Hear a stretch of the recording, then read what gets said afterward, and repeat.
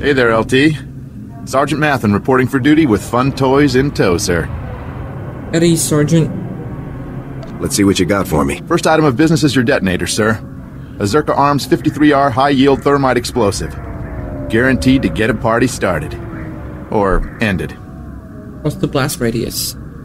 How far away should I be when this thing detonates? Well, tempting as it is to watch this thing go off, you'll want to be a good way off when it does, sir. Now, the comm relay you're going after is in the Works, an industrial area on the lower levels of Coruscant.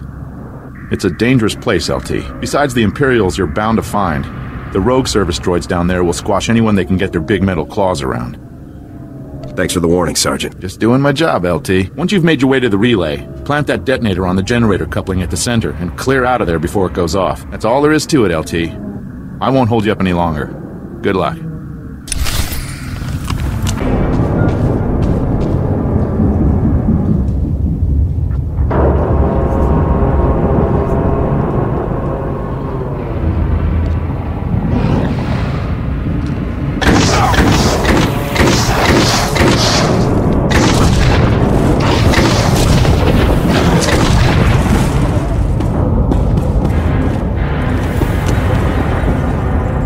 Alright, we got some guys here.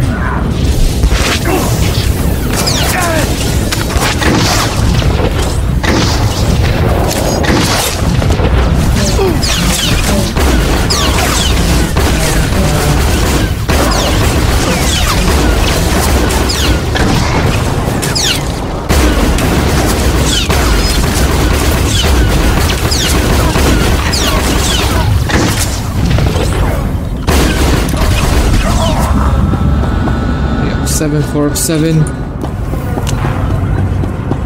3 more.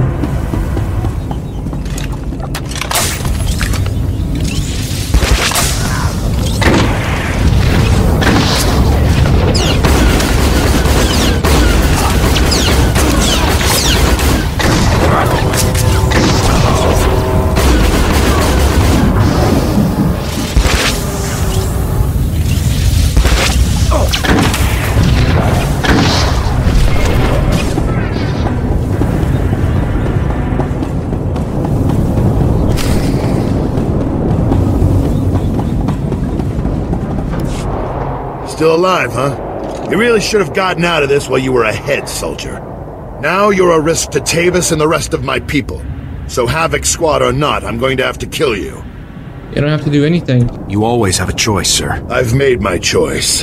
Tavis, Wraith, Needles, Gearbox, Fuse, they're like my children, and I abandoned them. I resigned and left them to fight alone, just to make a point. They need my help now more than ever. I'm not going to abandon them. Not this time. But you're helping the Empire. The Imperials are the enemy. You aren't one of them. The Republic came just as close to killing me as the Empire ever did. As far as I'm concerned, everyone's my enemy. I know you're trying to get into my head, soldier, but it's not going to work. I'm not manipulating you. Think what you want, Cardin. Doesn't make my point any less true. All I know is that you're really trying my patience, soldier. I don't even understand what you're trying to convince me of here. I'm trying to keep my people alive, and it's your mission to kill them. That's all there is to this, soldier. General Garza sent me to get your help. She wants to bring your people in alive. Not sure if I buy that. But then again, if she sent you to kill me, we wouldn't still be talking, would we? You've already compromised the relay. Even if we take you out, it's only a matter of time until Garza has this place slagged for a click in every direction. And by now, Garza will know exactly where all the defector bases are. They'll be tethered banthas, cut off from each other and all... Excuse me, sir, but shouldn't we be... The Imperials might offer help, but it won't be much. They'll all be left to die. You can make a difference. Tavis and the others will follow your lead. If you come in peacefully, they will too. Damn, I can't believe it's come to this. Sir? All right, soldier, I'll go along with this. But if you harm a single one of my people, you will be dead within the day. Understood? If your people won't come peacefully, they'll still have to be dealt with. And if you kill one of them, you'll be dead within the day. That's a promise. Let's get on with this, soldier. I can't allow you to go into enemy custody alive, Cardin. Are you still here? The op's over, people. Finished. Mission failed. So get out of here while you still got the legs to carry you. You leave me no choice, sir. Ready your weapons, men!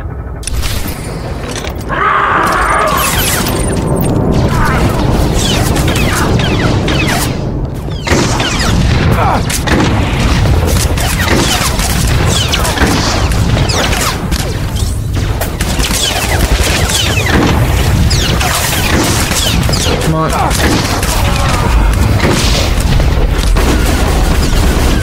Alright, got new stuff. What is this? Reminds me of old times. Here's my weapon. Consider me surrendered. I'll make my way up to the Senate Tower and turn myself in. See what Garza wants to do next. You've made the right choice. I'm glad to have you back on our side. I never said I was on your side, soldier. I'm doing this for my people, not for your republic or anything else. Anyhow, I'm sure we'll meet again. I'm glad I had a chance to fight with you, sir. Yeah, I guess it was nice to finally stretch my legs out a bit. See you topside, soldier. Let's go take out that relay and give Card's little baby something to think about.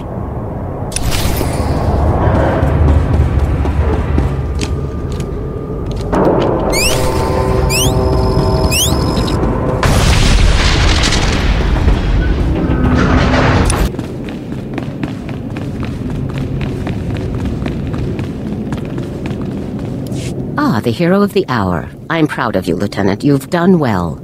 Thank you, General. Just doing my job. Jack Carden walked up to the Senate Tower's front door and surrendered himself in broad daylight.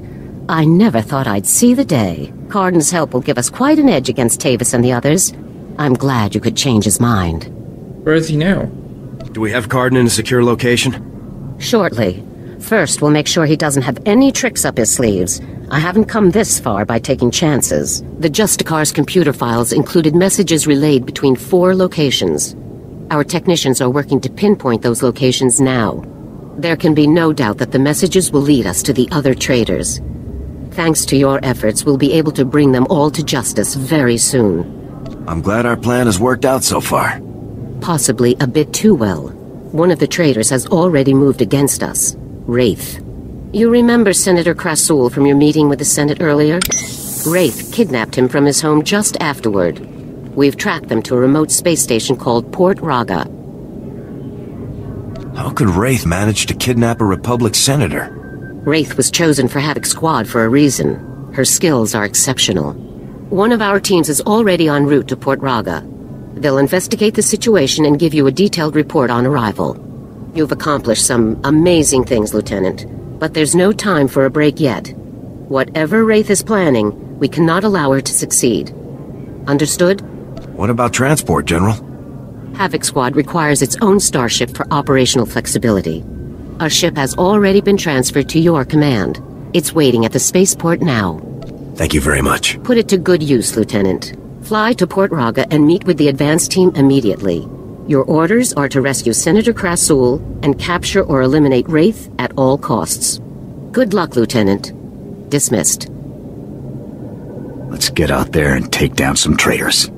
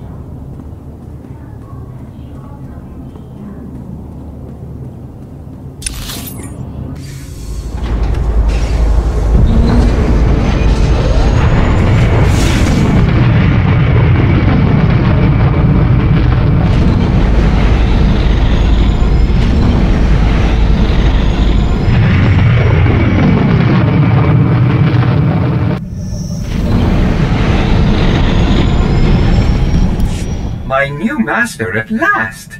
I am C2N2, steward of this vessel. It is my extreme good fortune to serve you. Why would General Garza saddle me with some overblown protocol droid? You're not even armor-plated. Every soldier requires proper logistics to function. I provide the highest support level available. C2 series droids represent the latest advances in everything from starship technical maintenance to nutritional advice tailored for your specific organic needs. Welcome aboard the Rendili Hyperworks BT-7 Thunderclap, a rapid assault craft designed especially for Republic Special Forces at enormous taxpayer expense. Along with the usual accommodations, you'll find a secure captain's locker for storing valuables. Your bridge contains an ever-updating map of the galaxy. It's quite beautiful to look at. Priority alerts from the Republic network are accessible at the HoloNet console. Long-range communications are available via the Holo Terminal. And finally, the ship's intercom will inform your crew that you wish to meet. Do you have any questions, Master? Prep the ship for flight. We're leaving shortly.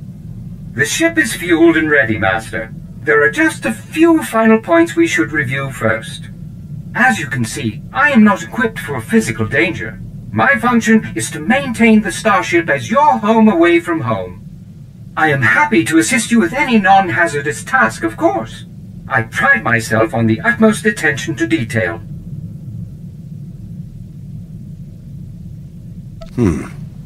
Add a little armor, some combat protocols, and a blaster, and you just might be worth something. Master, please. Any non-factory modification will void my warranty. Whenever you are ready to depart, consult the galaxy map on the bridge. The ship's computers will handle the rest.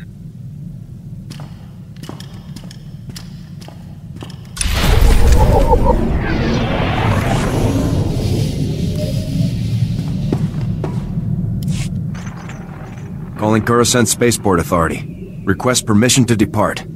You are clear for departure. Have a pleasant flight.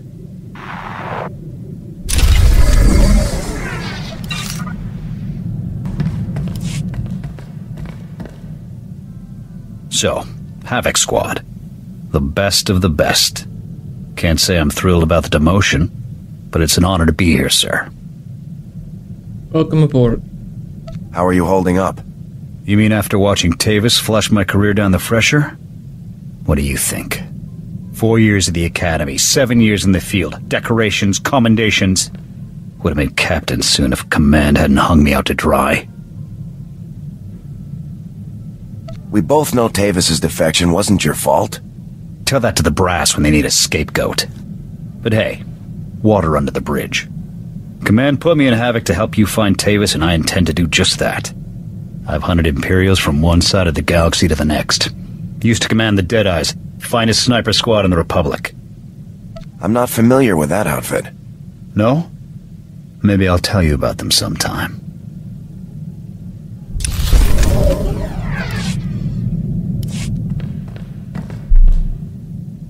I reviewed your service record before that ZR-57 op.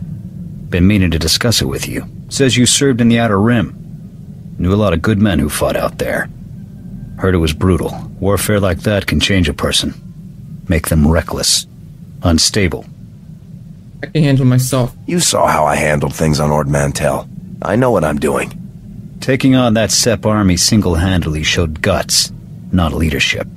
When I signed on with the Deadeyes, my CO was Lieutenant Vorn. Certified war hero, as decorated as they come.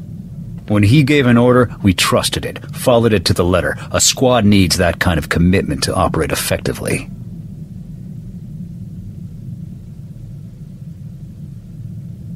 What do I say? I expect you to give me that same level of dedication. I always give 100%. That's not the issue. Havoc Squad is the Republic's most elite outfit. We tackle the missions no one else can handle. Traitor or no, Tavis is a tough act to follow. You think you're up to it? You bet. I wouldn't be leading Havoc Squad if I didn't. Good answer. You've got confidence and plenty of raw talent.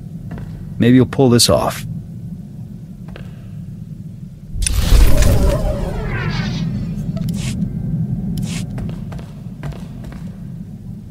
You think Havoc will start shaping into an actual squad soon? I'll recruit more soldiers as soon as I find some Havoc-worthy candidates. Makes sense. Once this unit starts growing, people's expectations of us, of you, are only going to get bigger. That CO post could get real heavy real quick. Someone needs to run Havoc Squad. Commanding a squad is no cakewalk. Nothing worse than having to choose between the success of the mission and the lives of your men. That said, A leader can't be soft on his troops. Coddling your men will only get them killed. You've got a point. I'll keep it in mind. I'm sure you'll do fine. You've gotten us this far.